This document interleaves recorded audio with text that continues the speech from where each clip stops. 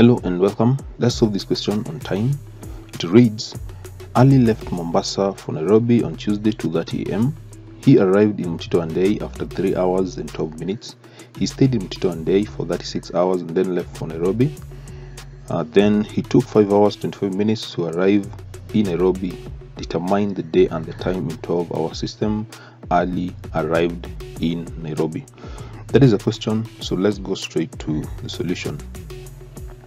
Now we're going to begin here where he started the journey at 2:30 am. So he started at 2:30 am. He arrived in Mtito Andei after 3 hours 12 minutes. So the time that he arrived, to get that we shall add. So he took 3 hours, so we add 3 hours and 12 minutes. I should add it, and these should give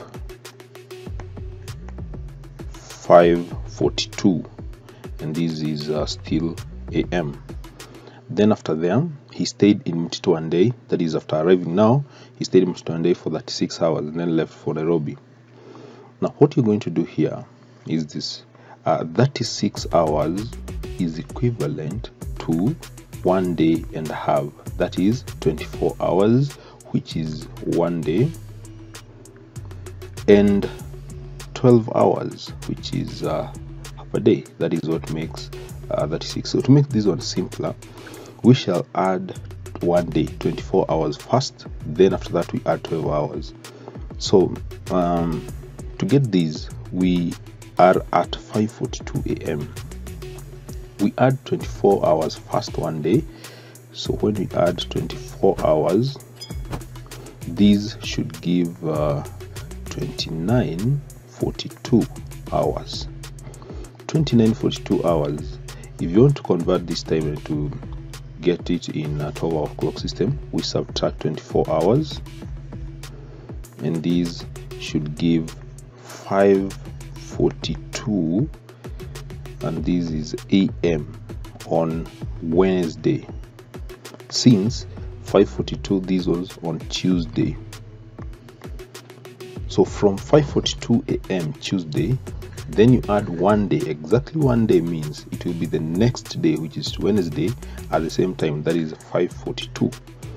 Then now after adding 24 hours, which is 1 day, now we add 12 hours. When we add 12 hours, this will give 17:42 hours.